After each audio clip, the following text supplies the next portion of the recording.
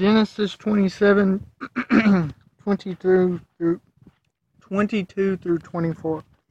Jacob moved close to his father. Isaac felt him and said, "The voice is the voice of Jacob, but the hands are the hands of Esau." He didn't recognize him because his hands were hairy, like his brother's Esau.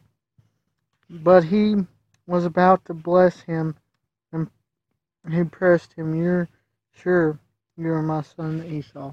"Yes, I am," Jacob said. So, deceit. Question we need to ask ourselves. The devil uses deceit all the time. If we're using tactics of fooling and deceit, then it's likely we're not serving the Lord. And if we're not serving the Lord, whether it be us serving ourselves or us serving others, it's not ultimately it serves the devil.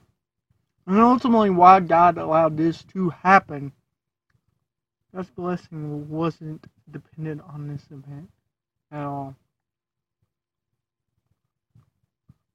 First off, Isaac should have understood God's promise and went with it to bless Jacob.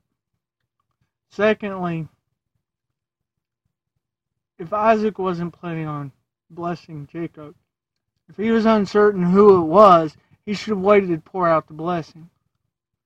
Sometimes we ain't seeking God, and other times we're too rushed through things when we could take our time and do it right. Oftentimes mistakes happen for one of them two reasons, sometimes other things. Question is, are we doing things right?